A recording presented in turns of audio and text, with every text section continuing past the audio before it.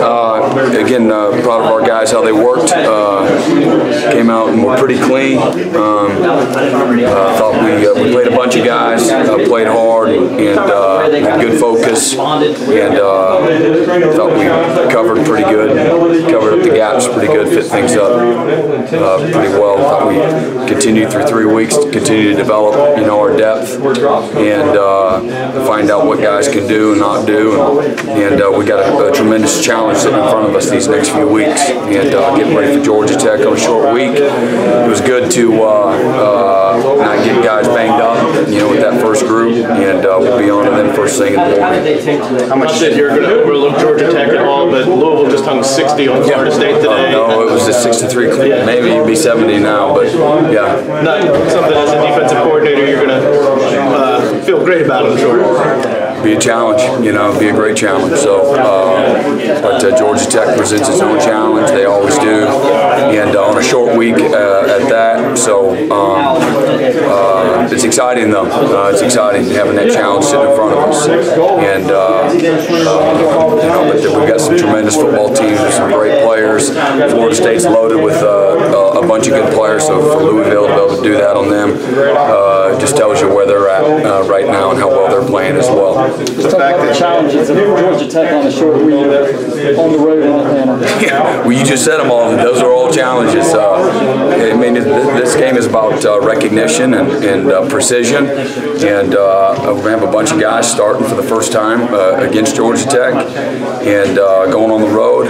Didn't play great there last time, and yeah, I mean, it's a huge challenge. We're taking a whole day of repetitions. If we get 80 snaps of practice reps, it's 80 less than what we're getting for this preparation. So it's tough, but we put in a little bit of work in fall camp, and hopefully that'll help us. How much sleep will you get the next 10 days? 14 days. More, because I remember my wife's birthday, so that I won't be sleepless with that. No, it's going to be a great challenge that way, but it is exciting. It really is. Being able to turn right around and get ready to play in 5 days is it's going to be a lot of fun. Especially, you're going to throw yourself into Georgia Tech here, but what kind of challenge would that be? You go from that offense to Lamar Jackson and that offense. Yeah, we said it. I mean, that'll be a whole different animal. So that'll get here soon enough. We've got to put together a great game plan, for these guys this week, and but that'll be another huge challenge after that. With Tech's offense, does it help that they are who they are offensively? But they've continued to evolve and develop. They're not exactly the same.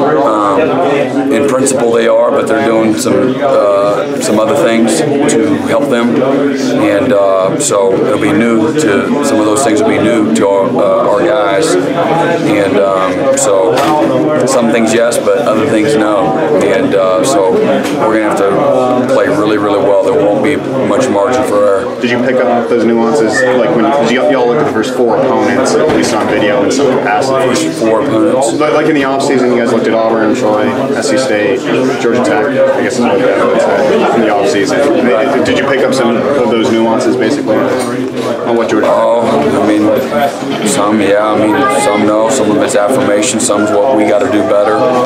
So again, just another great challenge. And it's one thing to say it, see it, talk about it, and you got to go do it, and then play with the discipline, the physical toughness, and the discipline that it takes in both coverage and in run support, because it's a huge stress in coverage as well.